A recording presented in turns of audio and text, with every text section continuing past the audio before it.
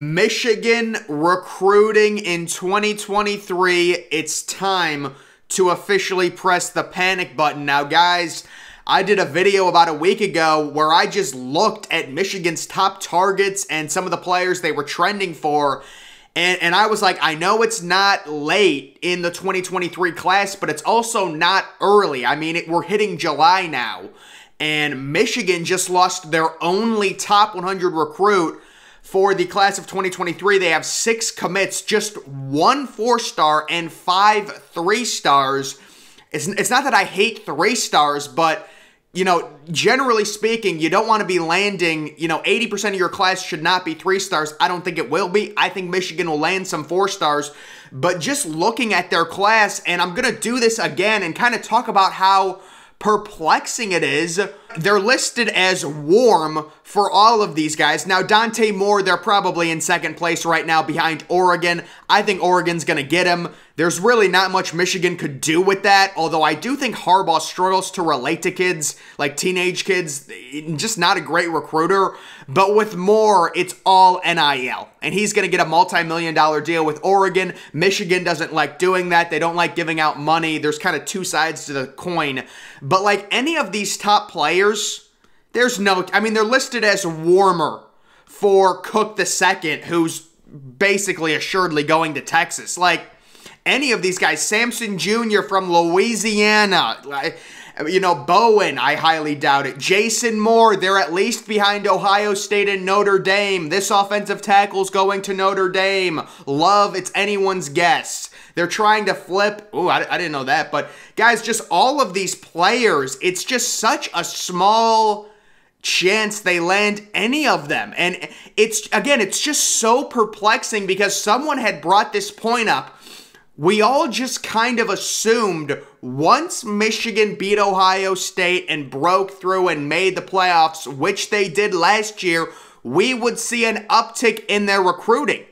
And it's basically stayed the same. If not, it's gotten worse. And the uptick we're seeing is with Marcus Freeman and Notre Dame, and also James Franklin and Penn State. Penn State is recruiting significantly better than Michigan in 2023, which makes no sense considering Penn State's been one of the most overrated programs the past 2 years based off of their success. Something is wrong right now with Michigan. The year you finally break through, and now you finally have that recruiting ammunition. Aiden Hutchinson, the number 2 overall pick, he was a mid 4-star. He becomes the number 2 overall pick. You have development. You've got Daxton Hill, who was a 5-star and got developed into a first-round pick. You've got David Ajabo, who would have been a first-round pick if not for the injury he suffered. And it's just not happening. And it's like, you got to press the panic button at this point, because Michigan fans and people around the country always used to say, just wait until they beat Ohio State. Their recruiting is decent. It's top 10, but guys, if you follow recruiting, there is a significant difference between the number 10 overall class in the nation and the number 4 overall class in the nation. There's a significant difference between Georgia's classes and Michigan's classes. There's just a massive talent difference. It may only be 3 or 4 spots. Michigan might be ranked 9th and Georgia might be 3rd, and you're only saying, it's 6 spots. There's a major difference, and right now, Michigan is basically at the same level they've been at the past few years in terms of recruiting, or slightly lower.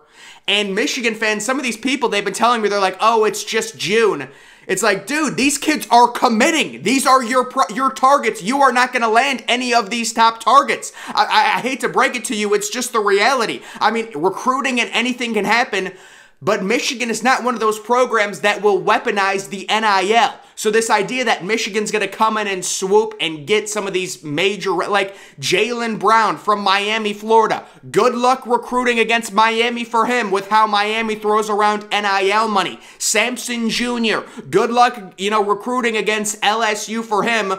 Cook, good luck recruiting against Arch Manning in Texas with their NIL collectives for him. None of these guys are realistic. And then the Dante Moore thing, again, it's unfortunate. I don't know where Dante Moore, if NIL was not a thing, I think Dante Moore either goes to Notre Dame or Michigan. With NIL being a thing, it opens up an opportunity for Oregon to swoop in. And, you know, Big Ten fans, you can't like a kid from Big Ten country going to Oregon. Now, obviously, if you're an Ohio State fan, you love it. But just in general, I mean, that's tough. Dude's from Detroit, Michigan, and he might go to Oregon. That's crazy. You would never see that if NIL didn't exist. You would never see that. But it's just like all of, and maybe they land, they're going to land some solid 4-stars, I'm sure. Like a few of these kids I know they lead for. Hill, they lead for. He's a solid player. It's nothing against low 4-stars or 3-stars, but when you recruit like this, it's going to put you in a very difficult spot to contend nationally. You did beat Ohio State last year. It was a great game. Everything came together, but what happened right after that? Well, I guess you did beat Iowa after that, but after that, you face a team like Georgia, who's consistently a top 4 team in recruiting, and they didn't even have a good quarterback. Or maybe Georgia fans think Stetson Bennett is good. He's okay. And you get just annihilated. And it was a mismatch. That Georgia-Michigan game, that is what SEC fans make fun of the Big Ten for. It was a physical mismatch. That Georgia-Michigan game was. The playoff semifinal game. And if I was a Michigan fan, I think, again, I said this in the last video I did on Michigan, Harbaugh flirting as much as he did with Minnesota, and at first Michigan fans were like, well, he just wants more money, but then it gets to the point where you're taking a job interview on National Signing Day. Yeah, that's not a good look, and then Minnesota, the Vikings tell him, thanks, but no thanks, we're going to go a different route.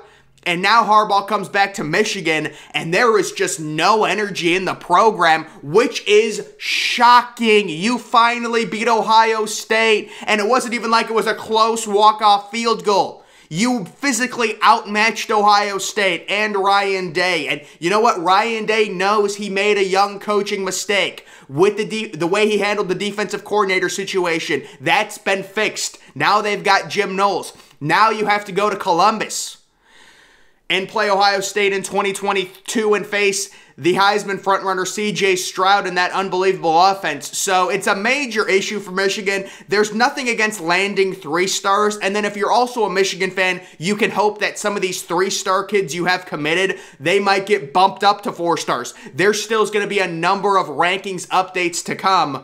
But once you reach a certain point throughout the recruiting process, you start seeing all these kids, all of these top targets, you're not getting any of these kids. It becomes a major issue, and you have the massive decommitment yesterday from your only top 100 player, that linebacker Wilson, who's probably going to Georgia, or I mean, I guess he is going to Georgia. He received about 10 crystal balls to Georgia after he decommitted.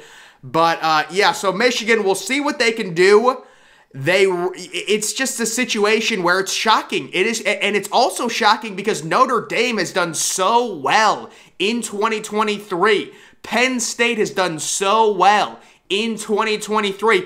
Neither of those two teams are abusing NIL. Now, Michigan State is abusing NIL. That's why they're recruiting well. But Penn State and Notre Dame, they're not abusing NIL, and they're still recruiting this well. So just a weird situation where Michigan finally beats Ohio State and the recruiting stays the same or maybe gets worse.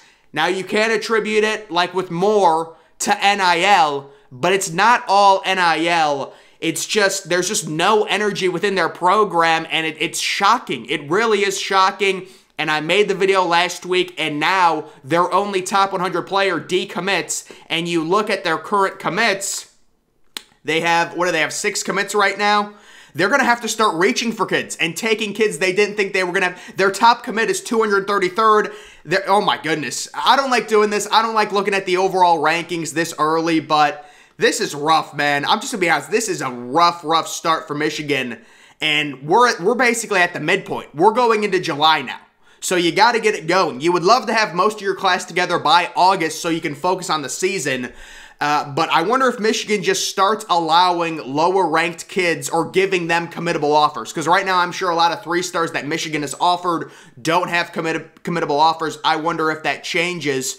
But yeah, Michigan is on life support in terms of recruiting in 2023 after this latest decommitment. Their only top 100 player, looking at their commitment list, their only top 200 player decommitted. So, but guys, it'll be very interesting to follow. What does Harbaugh do? Flirting with the Vikings. Now he's back at Michigan. How long does he last?